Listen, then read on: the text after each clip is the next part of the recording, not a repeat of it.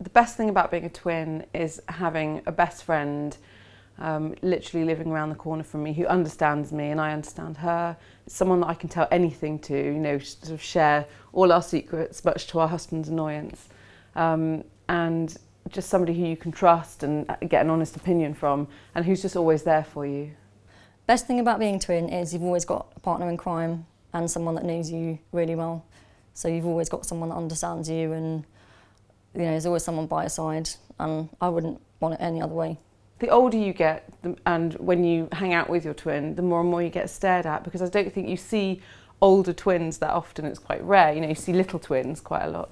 And so if my twin and I are travelling into London on the tube, I'll look up and realise that the entire tube is staring at us and I forget that it's because we're twins and it can be a bit frustrating, or you walk past people and you can hear them whispering, twins, twins. And that can be a bit odd sometimes.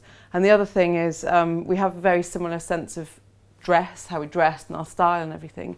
So quite often we'll turn up to things we've been invited to together and we'll be wearing pretty much exactly the same, and it's so embarrassing. People think it's like a weird twin thing, but I think it's just because we've got the same style and we shop in the same shops and we're the same size, so yeah, I don't think it's too freaky.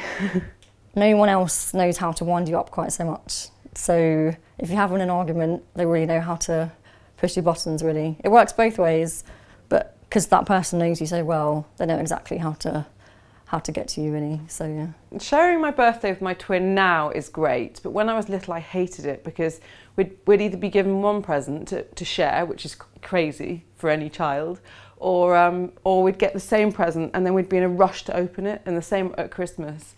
And so I never kind of savoured my presents, I just felt like I had to rip them open as soon as possible, otherwise you'd see what you had from my twin. So sharing my birthday with my twin sister is great. We nearly didn't, because for the sake of 7 or 8 minutes, Chloe would have been born the day after me. So we nearly didn't, but we do. So we were born 12 minutes apart. It's good, because obviously we don't know any different. So it's always 2 lots of presents and 2 cakes. My mum was adamant about 2 cakes, not 1. My twin and I are really similar. We did the same degree at university and we had children at the same time as well.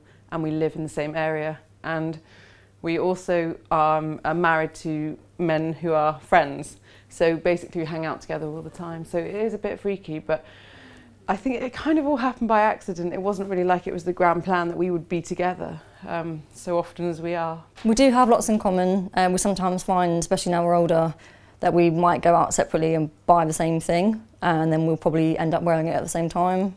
A lot of the time when we were at school, we used to get dressed and we'd come out of our bedrooms and we'd be in the same clothes inadvertently. We were in the same class at school and we both hated it. We've got quite unusual names and people just called us the twins. We never got invited to things because I think people were confused about whether to invite one of us or both of us. They just ended up not inviting us at all. And I felt like definitely at primary school my identity was being a twin.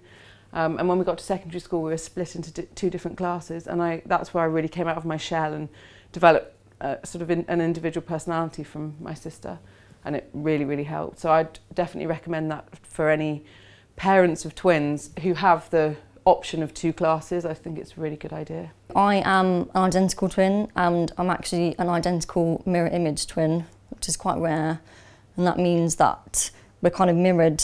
So my parting goes one way and Chloe's goes another. She favoured her left hand when we were little, but she kind of grew out of it and now she's right-handed. Things to do with teeth, it's all kind of mirrored. So we're identical mirror image twins.